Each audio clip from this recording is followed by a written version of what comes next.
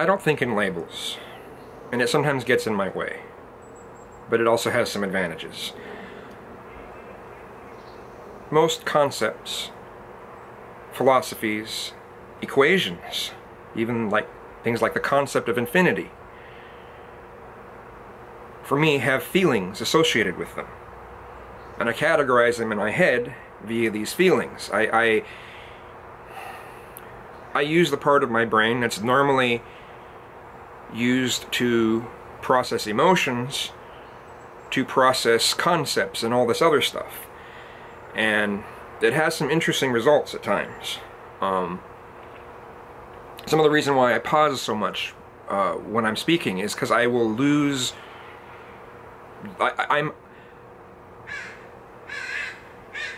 Language is the very last process before I say something.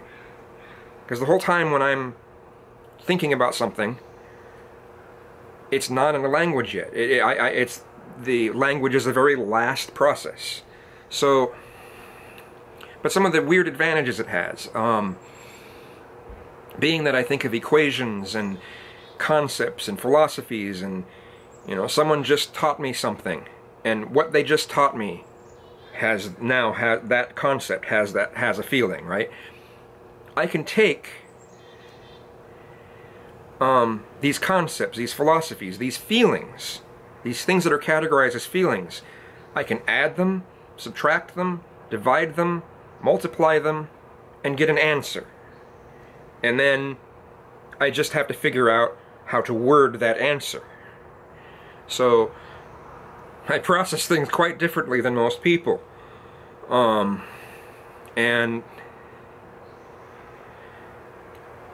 it makes me very good at creative things, especially artistic things. It works out very, very, very well for that. I'm able to come up with some things on the fly that most people just couldn't do.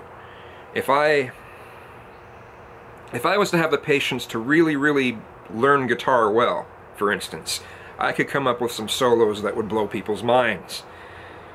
I can hear a song and I can hear this solo in my head that's just like fucking amazing, but there's no way I could play it.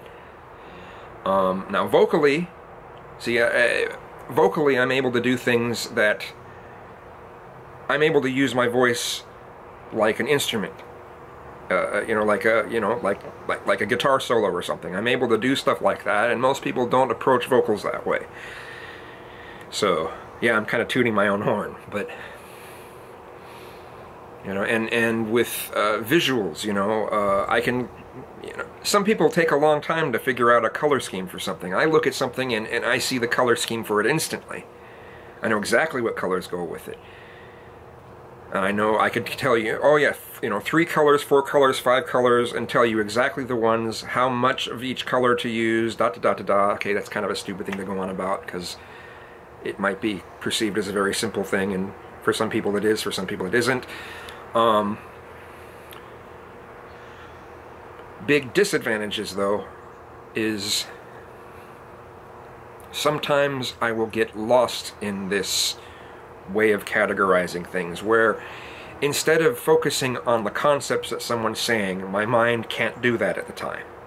And so I will, someone is talking, and I suddenly can't focus on what they're saying. I will focus more, it'll be this extreme thing on focusing on the way that they say it sounds, their inflections, their tone, the pitch, how quickly consonants come together, pauses, all this stuff, just this massive, massive categorization of all these things.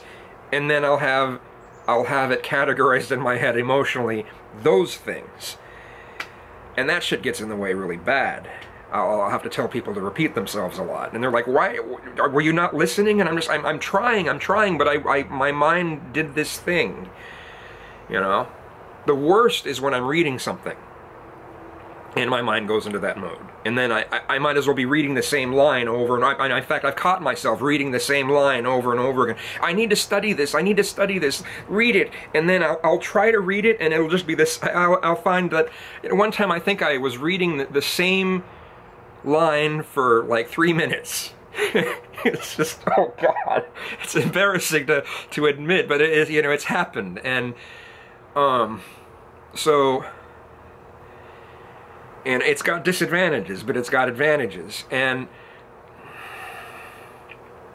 so, you know, I'm the last person to ask how a discussion went verbatim. Okay, I'm not going to be able to tell you. I can tell you, as long as I've understood what's been discussed, I can tell you in my own words exactly what was discussed. Maybe I'll struggle a little bit with the words, but, you know, but to give the exact wording, hell no. No way.